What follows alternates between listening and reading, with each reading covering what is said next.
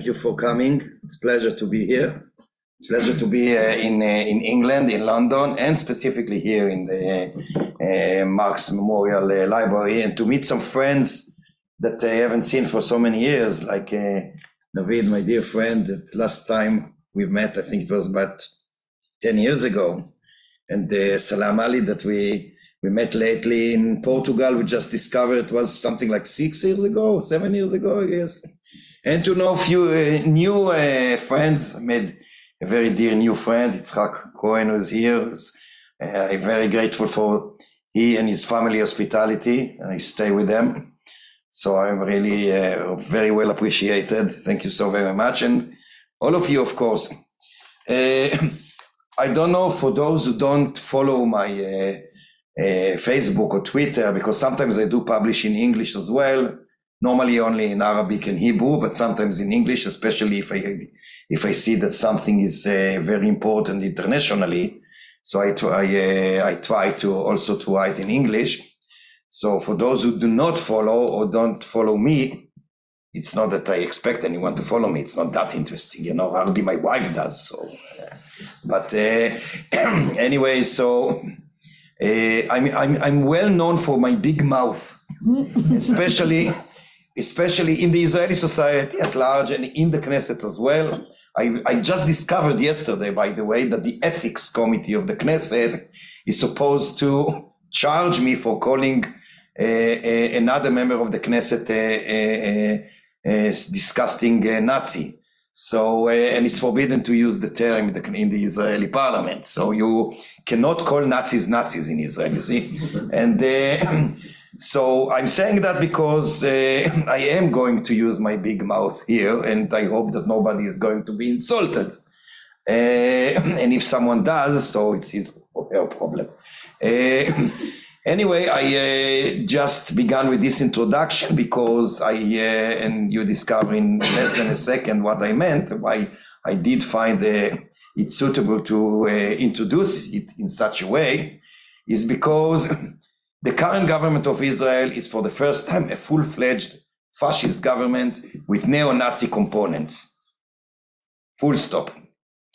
That's the beginning of my speech.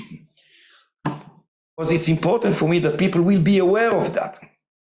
It's very common to refer, for instance, to the Italian new government as a fascist or neo-fascist government. It's common to call Viktor Orban fascist. And of course it's true. Or even Modi in India, or Bolsonaro, that luckily is not a president anymore. And unfortunately, there's a wave of fascism across the globe, so I won't refer to each and every prime minister or president in the world now, and unfortunately there are too many fascists. And it's even acceptable to refer, for instance, to the Golden Dawn in Greece as neo-Nazis, or to the new powered party in Sweden as neo-Nazi. But in Israel, you cannot, it's very unacceptable to call someone a fascist, let alone a neo-Nazi. And everybody can assume why. Because of the history, because of the immediate intuition that comes to the fore once you refer to someone as a Nazi or a neo-Nazi. But I want to emphasize, and I hope that that goes to the Israeli media. Normally it does, you know, and I'm happy about it. Because people must understand the danger that is in front of us. The Israeli government is a full-fledged fascist government with neo-Nazi components. That perhaps you heard of, like Ben Gvir, Smotrich, and even some members from the Likud party, Netanyahu's party, hold neo-Nazi perceptions and beliefs. And the truth should be said. We cannot sugarcoat the truth. We should use the right terms. Now, I want to explain what's ahead of us. Why I refer to those thugs in such names or descriptions, to be more precise. First of all, I want to share with you what just came to my knowledge today or yesterday in the last 24 hours by, reading newspapers and getting some messages from colleagues and from my staff at the Knesset. Let's begin with one thing that happened today. Today there was Jewish, you call them extremists, I will call them fascists or Nazis, whatever, and a demonstration in the occupied East Jerusalem, just in front of Bab el Amud, which is in the old city, an entrance, a gate, one of the gates to enter the old city, the occupied old city. There was a demonstration by some Jewish thugs. One of them is a senior representative in the Jerusalem municipality. And in their demonstration, that by the way was allowed by the occupying police forces, by preventing Palestinians from getting there. This is a Palestinian area, you should understand. They were prevented from entering their own lands and places in order to allow those thugs to demonstrate. And what did they say in this demonstration? It was sent to me by video just a couple of hours, not a couple of 5 hours ago, something like that. They shouted, "We want Nakba now." This is the bon ton in Israel now. Thought in Israel now. Obviously, there were neither of them was arrested. Were allowed. By the way, if an Arab, a Palestinian, would shout something similar to that, if he would have been lucky, he would be arrested. And you know what would happen if he wasn't lucky. But Jews allowed to shout whatever they like. And of course, Nakba now means extermination, deportation, destruction. By the way, as someone, allow me to say, as someone that used to teach in the past at the university logics, they also would fail the course. Because those who say we want a second Nakba, at the same time they say that there wasn't the first one. So, but that's just something I remember throughout the discussion. But this is only one example. Let's take other examples. What's going on now at the Knesset itself. And then I go back to what's going on to so-called in the streets, among the public. But at the Knesset itself, first and foremost, let's remember that out of 120 members of the Knesset, we are only 5. We are the only ones, plus only one from the Labour Party, which is an exceptional. So altogether, our fraction of the Knesset, 5 seats, plus one from the Labour, we are the only 6 who actually use the term occupation and apartheid. Nobody even refers to it. In the past, some people said occupation, but we want it. Now it's not even allowed to use the term occupation. Sooner or later, I'm sure it's going to be delegalized. Let alone apartheid or ethnic cleansing. And those exist in the Palestinian occupied territories and within the 48 borders within the state of Israel proper as well. There is a system of apartheid according to the common definition of the United Nations and the Roma Convention for those who know it. Israel answers or fits the definitions of the Roma Convention and the United Nations to apartheid. In so many areas in the occupied Palestinian territories, there is ethnic cleansing. In the South Hills of Hebron, of El Khalil, there is an area called Mesafer Yatta. More than 1,000 Palestinians live there. So many years.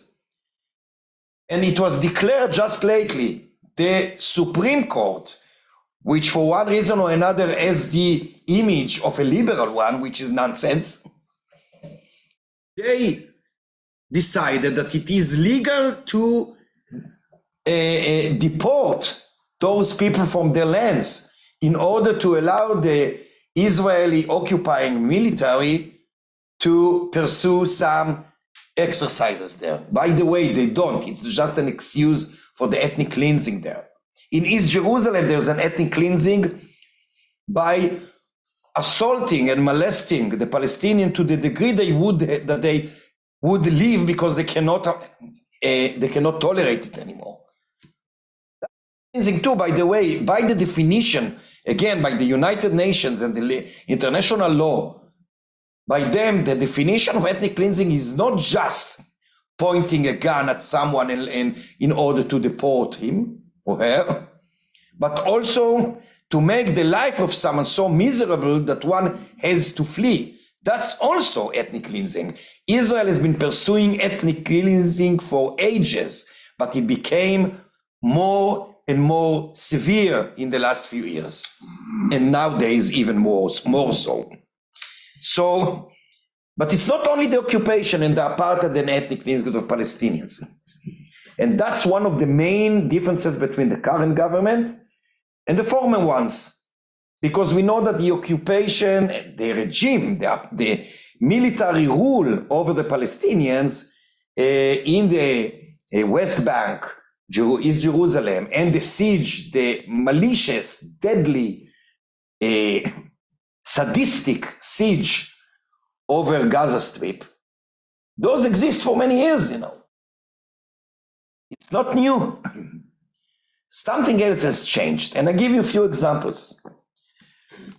The first law that the new government passed just lately, 2 weeks ago, something like that, transforms the power over the police from the chief of the police, who supposedly is a professional and not political figure, to the minister, the national security minister, who is Ben-Gvir.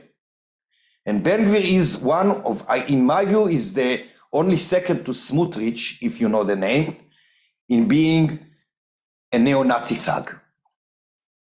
By the way, this Ben-Gvir, who always, you know, incites against us, myself and my friends, as supporter of terrorists, as Jewish hatreds, as Jewish haters, as the enemies, fifth column, whatever, and terrorists, is the only member of the Knesset that was actually convicted in supporting terrorism, Jewish terrorism. He was convicted. He was convicted by the courts in assaulting police officer. He was leading for many years, he lives as a settler in El Khalil, as a pain in the neck of the Palestinians.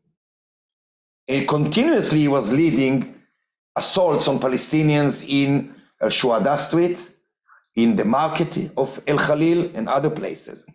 He is now the Minister of National Security, and he's got, and this coming week, it's going to be even strengthened.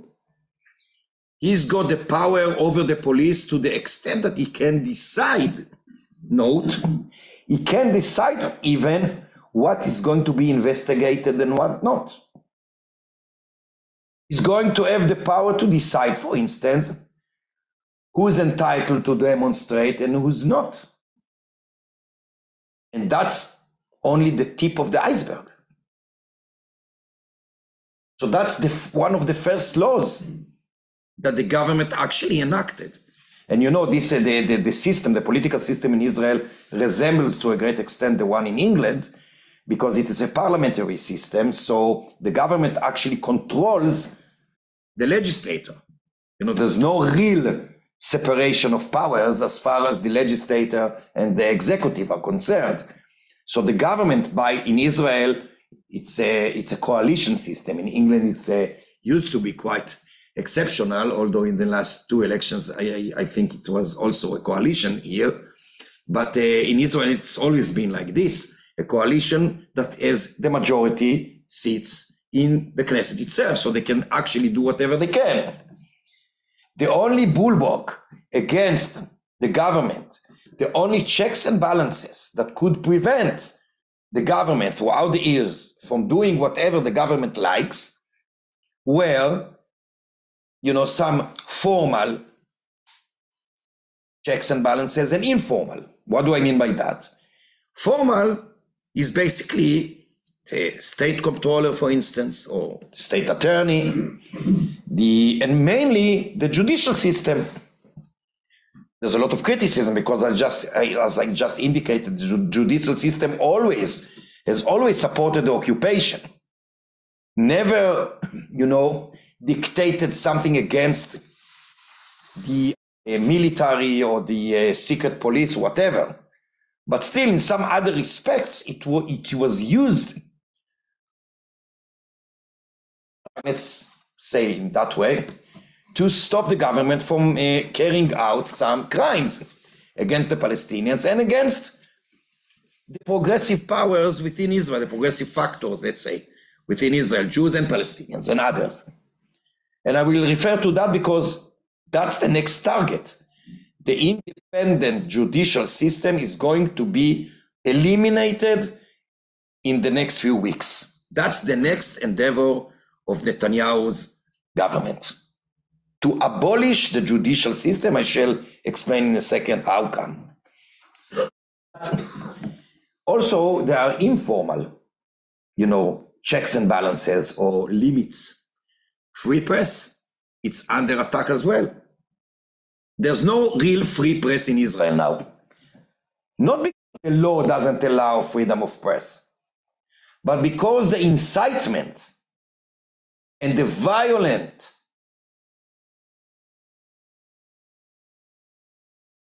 against the media, especially against those who criticize Netanyahu in particular and the government in general, are on the rise all the time. Nowadays in Israel, journalists are afraid to open their mouth. So it's not only the legal hindrances or limitations, it's also the kind of discourse that this fascist government allows or encourages. So many journalists, as a generic term, journalists in the television or the radio or the printed newspapers or even the social network.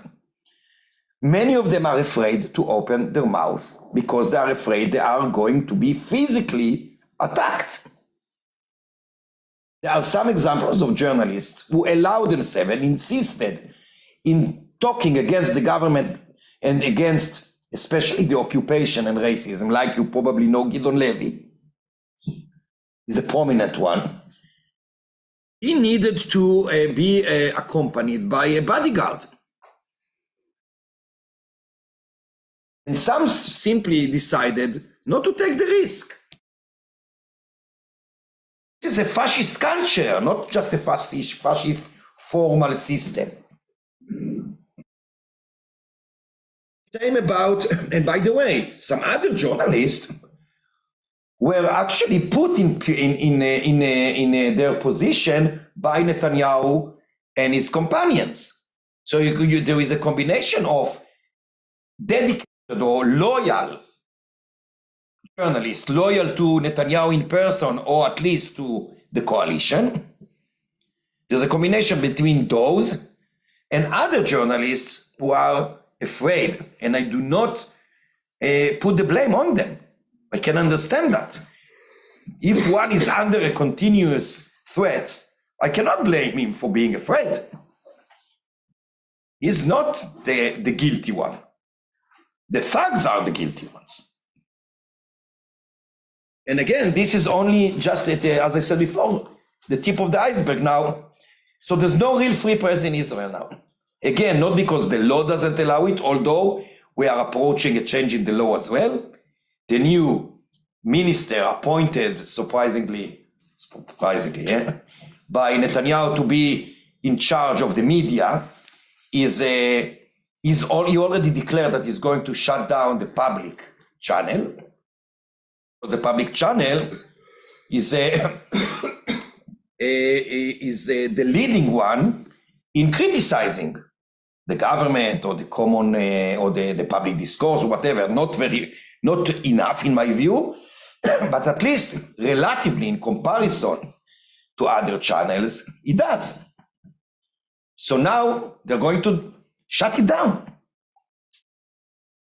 There's another change that we just began to see in the education system. There are two ministers now that are in charge of the education. There is the education minister, and there's another minister that is going to be, is already not going to be, is in charge of the so-called external projects. That means projects that are adopted by the education system, but they are carried out by factors who are not organically part of the education system, which is part of privatization as well, of course. So they already declared, both ministers, about the radical changes they are going to insert into education system. For instance, they are going to abolish the project against racism. There is a project, by the way, not a very progressive one, a very problematic one, but at least there is a sense of mentioning something against racism. They're going to eliminate it from the curriculum. There's no going, after many years, there's not going to be a project against racism at schools. Another thing is disallow, and they already mentioned that, they disallow to external factors that support human rights to enter and lecture at schools. For instance, B'Tselem, you know B'Tselem. B'Tselem and other human rights organizations, especially those who struggle for the rights of the Palestinians and for others like women, LGBT, they are going to be disallowed to enter schools. There's one thing they're going to strengthen, religious studies. Religious studies following the perspective, a very specific perspective, which adopts Jewish supremacism. Those are changes that the new government already began to carry out. And now I want to say some things about, a few words about the judicial system, because that's probably the most important and very topical thing. Change a few things in that, as I mentioned before, practically that is going to eliminate totally the independence of the judicial system, not to say the judicial system as such. The first thing they're going to change is the committee that nominates judges. Since 1953, there's a committee, consists of 7 persons, which is more or less balanced between the executive, the attorney's chamber, the Supreme Court, and the parliament, the legislator. There is a kind of a balance between all those authorities in nominating or electing judges. Now, and this week, it's going to be the beginning of the discussion in enacting the process of passing this law. This bill begins in 2 days' time. They're going to change the committee, so the government is going to control the committee. The government. They're going to change it from 7 persons committee to 11, out of which 7 are going to be from the coalition or the government and supporters of the government. That means, before I even continue, and there's more, before I even continue, enough to understand that that's the final cut or the final nail in the coffin of the separation of authorities or powers in Israel. Because as I mentioned before, the government already controls the Knesset, already controls the parliament. The government already eliminated the free press, the education system, etc. And I said what I said about the police. Of course, there are many other things. I will mention another one in a second. But end of the judicial system. So it means that eventually, in a few weeks' time, or few months at most, there's going to be even just one power in Israel, the executive, the government. No judicial, no real independent legislator, and no judicial. Because the judges who are going to be elected are going to be the ones who are totally loyal to the government. Now that's the first test of the judges elected. That they are going to be elected by, I said, the majority of this committee consists of the supporters and members of the coalition and the government, but that's only the first test. After those judges are elected, there's going to be a hearing at the Constitution Committee of the Knesset. And guess who controls the Constitution Committee of the Knesset, which I'm a member of, by the way? The government has the majority in the Constitution Committee. So it means that after the first test, which already gives huge power to the government over and above the legislator and of course the independent judicial, the hearing is going to even give it more power. Because after the first test, the second test is going, to select those who are better for the government and the prime minister. Now, after that, the judicial system, not only the Supreme Court, the all courts in Israel, throughout the hierarchy, is going to be in the hands of the government, of the prime minister personally, and the justice minister, who is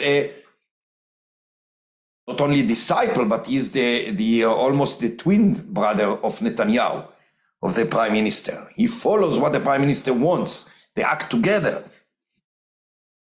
And on top of that, there are another two changes in the judicial system. They are going to eliminate, for instance, the possibility of the High Court to sell legally laws that were accepted by the Knesset under the explanation that they are anti-constitutional. There's no constitution in Israel, which is another problem, by the way, but they are so-called basic laws, very weak ones, but they apparently have the status of a material constitution as opposed to formal constitution. So since 1992, the first time that two basic laws that deal with human rights were accepted, ever since in the exactly 31 years ago, the court could cancel laws that were enacted by the parliament if the judges realize that those laws contradict those basic laws, especially as far as human rights are concerned. That's going to be over because the law explicitly says judges cannot overrule laws enacted by the Knesset, but only if all judges that sit together accept unanimously that the law should be overruled. The chances are very slim. So, and there are some others. I wouldn't like to exhaust you because it's too specified and we need much more time, but that's probably the most dangerous and important thing that is going to happen very soon. Israel is moving now towards a full-fledged fascist dictatorship, and the international community, whatever that means, following our chat before, must do something. We continue our struggle. We never give up. Our Churchill said we shall never surrender. Yeah, but And we shall never surrender. It's not enough. If we do not, and remember my words, seriously, I don't want to sound dramatic, or actually I do, but remember, if the international community, the governments around the world don't do something to stop this fascist, crazy, racist government, this fascist accompanied by neo-Nazi government, it's going to end up in huge bloodshed that even Enoch Powell didn't predict when he was talking about rivers of blood. Because now, if you want me to borrow names from the history of Britain, Israel is controlled by a combination of Enoch Powell and Oswald Mosley. That's Israel today, as far as the government is concerned.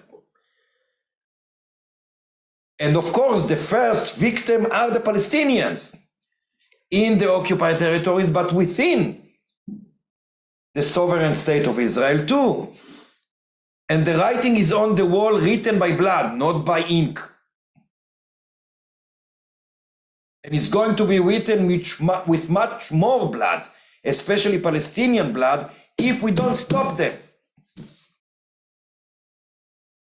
And I want the world to understand that. And I try to spread the word wherever I can. I said exactly the same when I was interviewed by CNN and Al Jazeera, or any other channel or newspaper around the globe.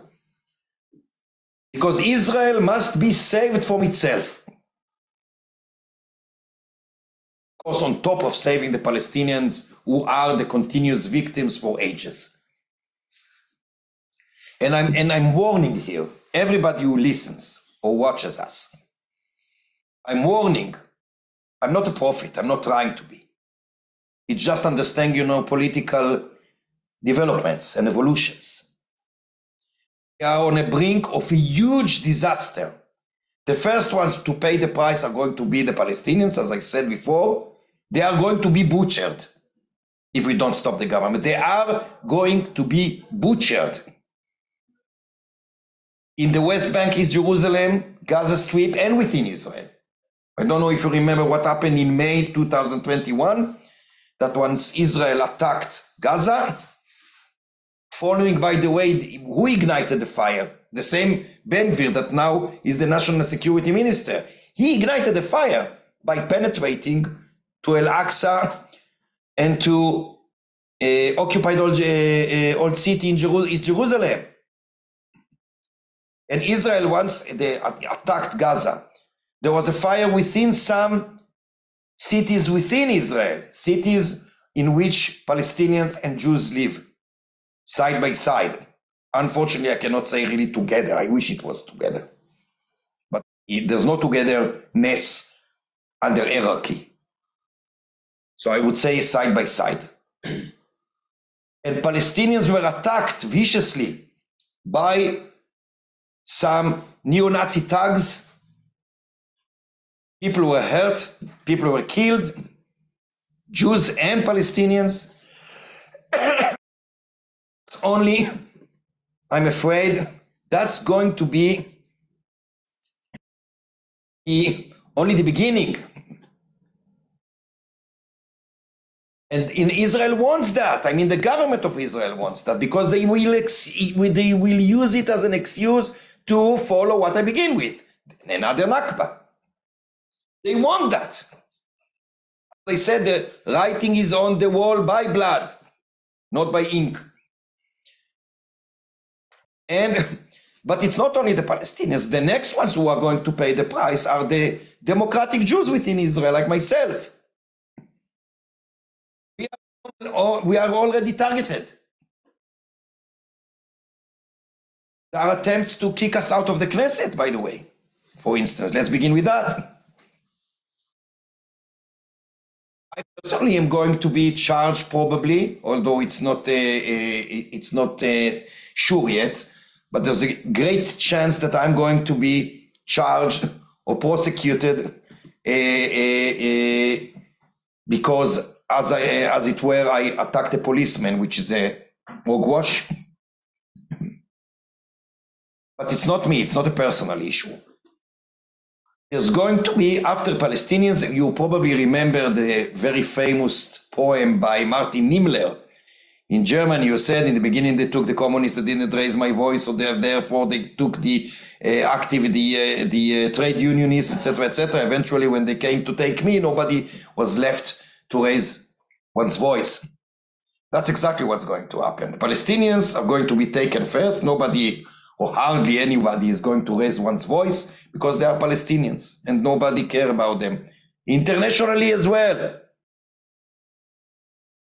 But communists will be taken. The trade unionists, hardly. There are hardly any trade unionists in Israel, by the way. So probably that's not the best example. The liberals are going to be taken, okay? Or those who oppose the occupation, even though they are not socialists. There are some. They are to be taken. Women are already, there are already some laws that are going to encourage gender segregation in Israel. I didn't mention it before because there are so many things. And by the way, there's a blitz of laws. It's in a very short time. It doesn't even take time. They already plan to, some of them, in the government, there are those, among those neo-Nazi thugs, there are many fundamentalists as well. The same minister I mentioned before that is in charge of the external projects in the education system, he explicitly says, time after time, that the role of women is to stay at home in the kitchen, bringing children. He's the minister in charge of the projects in the education system. He doesn't. It's difficult to believe where we find ourselves. We are not on the brink of the of the abyss. We are deep in the abyss already. And there are so many things to add. Another law, by the way, that I forgot to mention is that they are going now to revoke a law that bars racist blocs in parliament. So those things, we are in a very dangerous situation. And by the way, I began to say, so if the first they take the Palestinians and afterwards the progressive or liberal or whatever, anti-racial, racist, anti-occupation Jews, volcano is going to erupt because obviously, first of all, Palestinian organizations are not going to be silent for a long time. They cannot be silent for a long time. They cannot allow their people to be persecuted, oppressed, humiliated. Anything. It will end one day. And then everything is going to explode. And it will lead to big fire in the region. That makes the Ukrainian-Russia issue perhaps even relatively small one. Because we know the region. We know what's going on in the Middle East. We know the dangers. And that, by the way, one of the consequences is that it's going to, that's the reason to use Iran. The United States, Israel, and some others like Saudi Arabia, the so-called reactionary regimes, they use Iran as a scapegoat, by the way. It's not because I'm a supporter of Iran's regime, or of course not, far from that. But they want to use Iran as a scapegoat in order to unite them, find a common parlance, common denominator. That's another danger. So eventually the whole world is going to pay the price. So it's not only a matter, of course, first and foremost, it's a matter of justice, of of justice or liberation, of equality, whatever, but it's also a matter of the world interests. So I would finish by, I think that my 30 minutes are already passed, so, no? Yeah, just about. How much was the time? How much did they listen? All right. Perhaps I'll finish in 5 minutes, okay? Give me 5 minutes more. Where have I been talking? So those who say that when you enjoy, so the time flies, all right. Anyway, so it has nothing to do with the content, just with the company, to be precise. Anyway, so what I wanted to say before I begin to conclude is that the danger is very grave. Two things that I must say before I finish. First, this government still is different from the former ones. Not although all of the governments, all Israeli governments supported the Jewish supremacism one way or another. The occupation has been there most of the years. You know, Israel exists for 75 years. The occupation is 55 years. You make the calculation. Is the occupation, as Hague probably going to declare sooner or later, the occupation is not a temporary issue. It is inherent to the Israeli political and social lives. So what's different? The difference, as already stems from what I said, is that it's not only that the persecution and the death toll and the torching and everything of the Palestinians is going to be worse. That's for sure. But there's one difference, which is not only a quantitative change, but a qualitative change or essential change, is that thus far, at least those who are privileged, that means Jews within Israel, especially Occidental Jews, we are, must say, but we use, some of us, not enough, we use our privilege to protest and struggle against those injustices. So, not 100%, but we could use our privilege to protest and struggle against the occupation, against racism, against, by the way, class exploitation, I didn't mention it, or gender exploitation. Now that is going to be over too, because once there's no free judiciary, once human rights, I didn't mention that, human rights organizations are targeted as well. But I mentioned B'Tselem as far in regard to the school and the education system. But then some other laws that are going to be enacted are going to limit the very possibility of human rights organization to act as a whole, in general, not only to enter schools, but in general. So once those are limited, even the privileged, so-called, won't be able to join forces with the victims in struggling for peace, justice, and liberation. That's a huge difference. So, but still, and that would be the last sentence. It's going to be a long sentence, but the last one. Still believe that we can eventually win by three things. First of all, that I mentioned before, by not giving up, and we won't give up, I assure you. Not myself, not my comrades. We never continue our struggle. We continue struggle with our comrades, brothers and sisters, Palestinians, brothers and sisters. Another thing that I mentioned, we do need the international intervention. That may be a product of a pressure from so-called from above, from the peoples. I don't trust any leader in the world that would do anything to stop that madness. But if there is a pressure from the peoples, the governments won't be able to refrain from acting. That's the second thing. And okay, that would suffice, I believe. Thank you.